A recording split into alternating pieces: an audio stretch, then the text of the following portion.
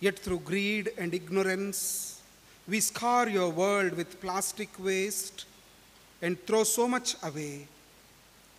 Make us more like your Son, Lord Jesus Christ, treading gently on our common home, and breathe your Spirit on us that we may care more deeply for your earth. We ask this through Jesus Christ our Lord. Amen. Dear people of God, greetings to each one of you in the name of our triune faithful God. The theme given for our reflection this morning is Creation Proclaims the Glory of God. Today is observed as the Environment Sunday, and we are going to reflect upon this theme, Creation Proclaims the Glory of God. I will be focusing on the Old Testament lesson, which was read to us this morning from the book of Proverbs, chapter 8, beginning at verse 22. We will go till the end of the chapter. This text is one of the loveliest and most important biblical texts that helps us to grapple with this question, what is this world like? How does this cosmos operate?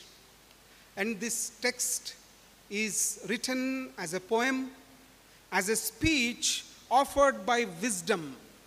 And wisdom, as I said in my previous sermon, in Hebrew it is the word hokmah, and also it is known as Sophia, which is an active agent, and an agent who makes this self-announcement, self-communication about how wisdom was operative from the beginning as an agent of creation.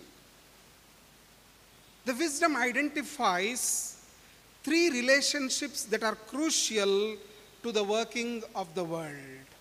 Firstly, wisdom has a peculiar relationship with the Creator. Wisdom has a peculiar relationship with the Creator. We read from the Proverbs chapter 8, 22 onwards. Wisdom is expressing this: I was beside God from the beginning.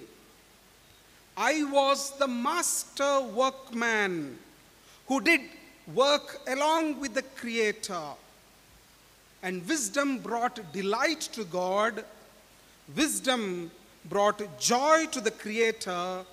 Wisdom is the one with whom the Creator is well pleased. And this is clearly demonstrated in this wonderful companionship between God and the wisdom, the Creator and the wisdom. On the Trinity Sunday, we have reflected that the apostles understood Jesus Christ as both Sophia and as Logos, about whom we read in John's Gospel, chapter 1, verses 1 to 18. And the Greek word Logos is so rich that it has 108 meanings, that one word. So the apostle is kind of giving you an option. You choose which interpretation you want to give to it. Logos is the very self-communication of God, the self-announcement of God, that God is entering the cosmos in order to take care and emancipate and empower and rejuvenate the whole cosmos. So the Christian theologians have tried to understand the wisdom mentioned in Proverbs chapter 8 as the very personification of the Lord Jesus Christ, who was with God from the beginning. A peculiar relationship between the Creator and the wisdom. Hence, we are asked by this text, Proverbs chapter 8, verse 32 onwards, listen to me, says wisdom. Listen to me and live. A call to listen to wisdom, the Lord Jesus Christ. And the second aspect is, wisdom describes its relationship to all the creatures in the world.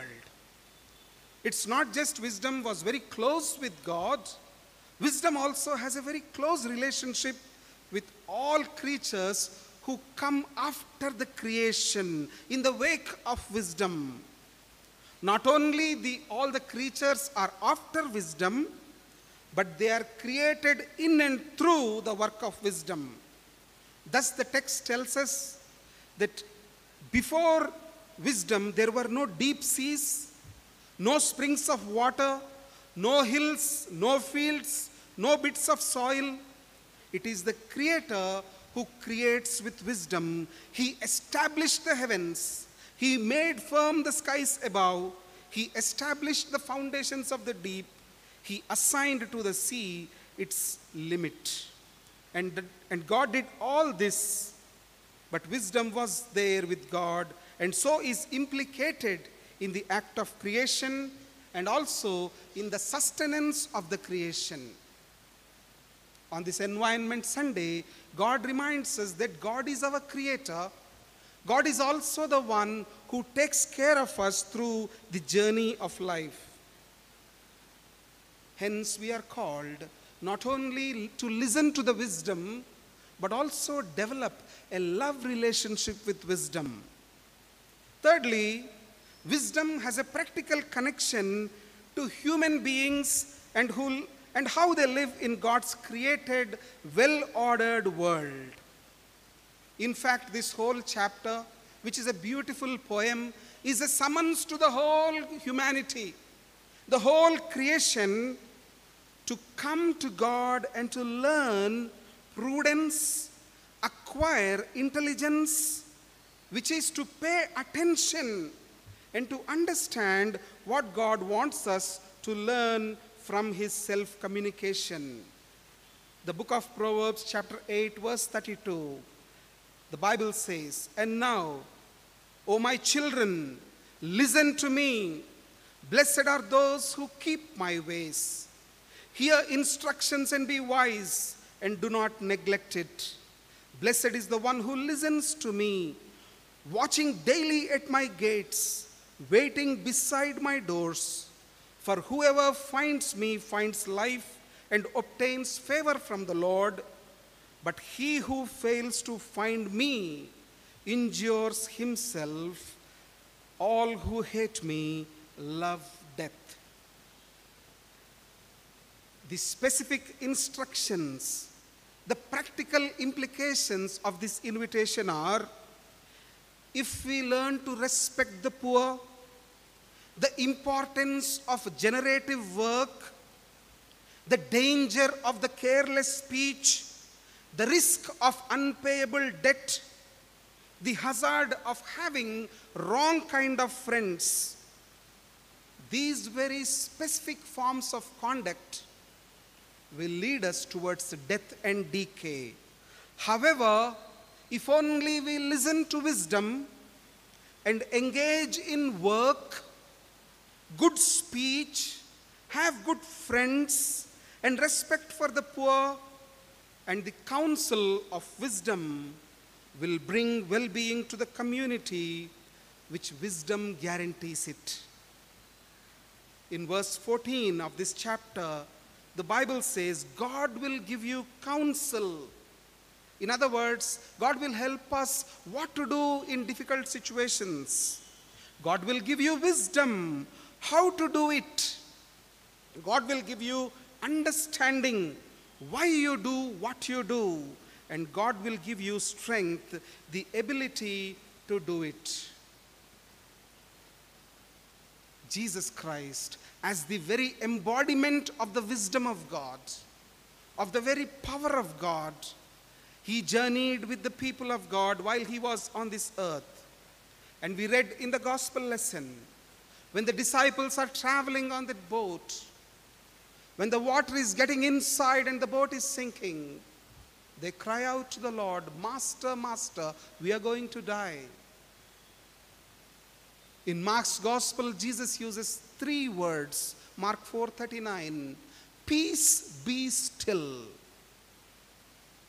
And in Luke's gospel, those words are not there, but he rebuked the wind, and there was great calm.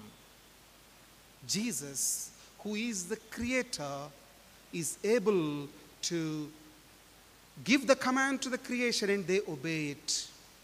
And the disciples, they ask this question, what manner of man is this? What manner of person is this, that even the wind and the waves obey him? The creation obeys the Creator, submits to the Creator, and experiences the serenity and the calm that comes to us. This morning on this Environment Sunday, God reminds us through His Word that we are deeply interconnected with the creation. Our human lives are inconceivable without a deep and intimate relationship with the creation that surrounds us. We are not only interconnected, we are also interdependent. Our lives cannot be led as if we were autonomous, as if we can use our money and power as we want, how we want.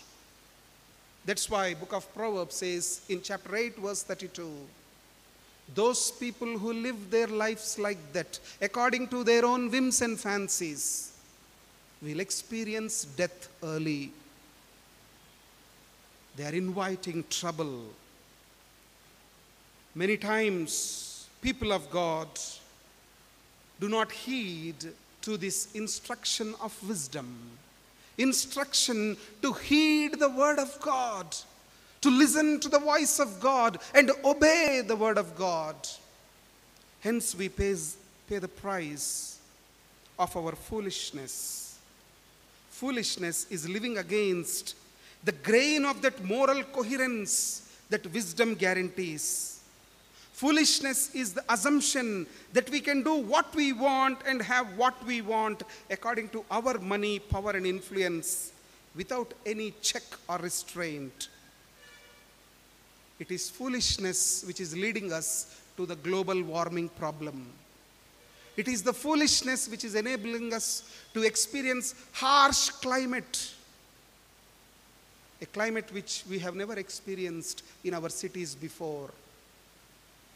Dearly beloved, God is calling us to this responsible relationship with the nature, where we would take care of our environment that surrounds us responsibly.